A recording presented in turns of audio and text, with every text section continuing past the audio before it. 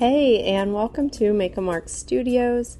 I'm Miss V, and today I'm going to be showing you how to do an etching on scratch paper of a dog. I'm going to do a quick time lapse and just show you some of the key things to remember when you're doing a scratch art of something that has texture like fur. So the first thing I did before I started this drawing is I did a contour sketch on a piece of tracing paper. I then taped that tracing paper to the scratch paper, and then I used a ballpoint pen to go over those lines. What this does is it makes a slight indentation onto the surface of the scratch paper so that you know where your lines are. I like this method because I can figure out all of my sketch on the tracing paper before I go on to my final scratch art paper. Before we begin, let's review some etching line techniques. Whenever you're doing a scratch art etching, you can use hatching, which is directional lines, stippling, which are either tiny dots or really tiny lines, cross-hatching, which is crossing lines to create different values, or scumbling, which is using kind of a squiggly line to create value. In this drawing of the dog, I'm going to be using a lot of hatching and some scumbling. I use a little bit of stippling on the nose. When I'm doing something like a picture of a furry dog, I love to start around the nose. The nose kind of helps me to figure out what direction the fur is going. As I'm working, the key things that I want to look at in the fur is the length of the fur. For longer fur, I'm going to use longer lines. For shorter fur, I'm going to use shorter lines.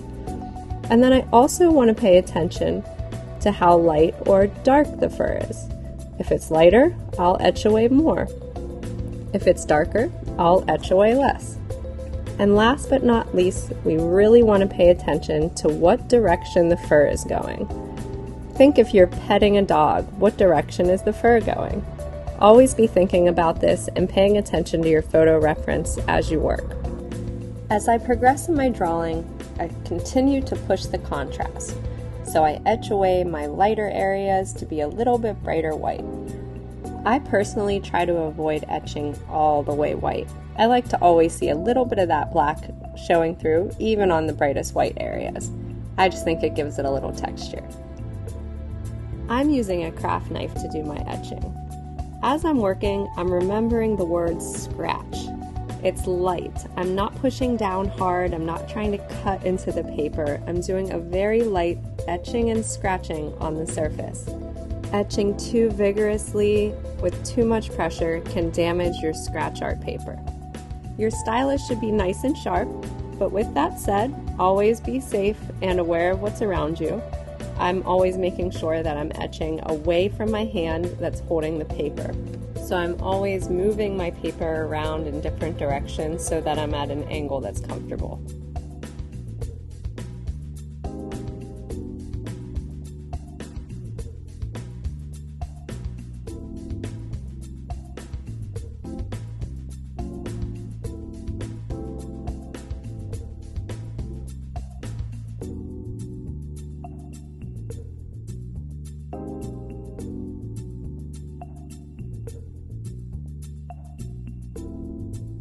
And here's an example of my finished etching.